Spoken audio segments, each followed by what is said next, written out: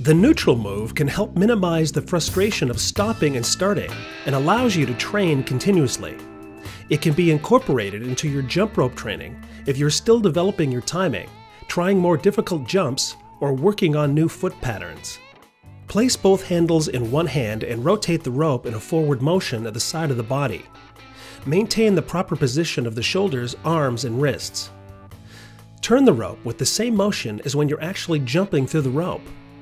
Now you can perform the new jump sequences, focusing on your footwork and timing without worrying about catching the rope on your feet. Switch the rope to the opposite hand to add variety.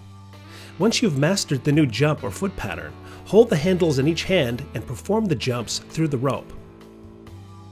Neutral moves, otherwise known as resting moves, can also provide a short break from jumping and allows you to continue training if you do not have the endurance to jump non-stop. Turn the rope at the side of the body and keep the feet moving by marching or jogging on the spot. Eventually, you can reduce the amount of time using the neutral move.